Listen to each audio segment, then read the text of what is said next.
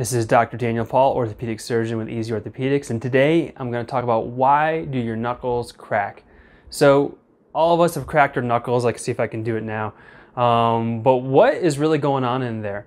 It was not really known for a long time until somebody really did an MRI study of a hand while the person was cracking their knuckles.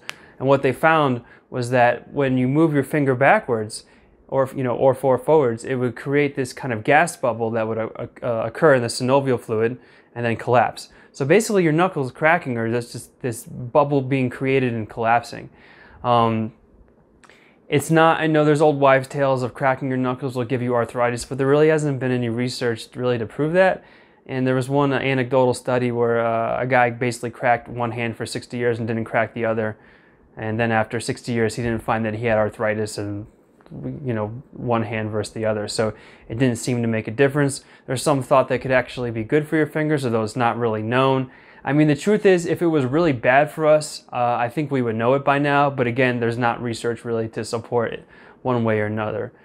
So basically, when you crack your knuckle, you're creating a little gas bubble inside your joint fluid, and it collapses rapidly, and then takes about 20 minutes or so to basically crack it again. But if you like cracking your knuckles, I don't think there's really anything too bad about it. Obviously, if you're doing it like once a minute, then that's not good. But if it's just cracking it every once in a while, I think that's probably fine.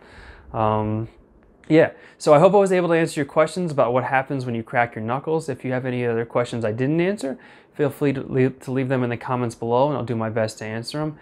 If you like this video, we put out new content every Friday, so please like and subscribe, and thanks for watching.